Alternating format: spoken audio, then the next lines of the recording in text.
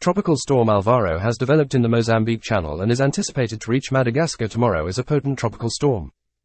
Before we delve into the details, I encourage you to subscribe to our channel to receive timely alerts for future tropical updates.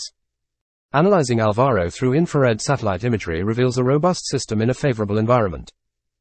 Thunderstorms are consistently intensifying, particularly around the center of the storm. The conditions ahead of the system, extending to Madagascar, are conducive to further development.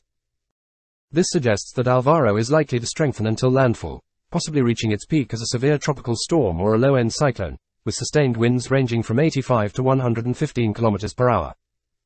Concerning the expected rainfall in southern Madagascar, the purple areas indicate anticipated totals of 50 to 150 mm, with localized higher amounts, potentially reaching 200 to 250 mm.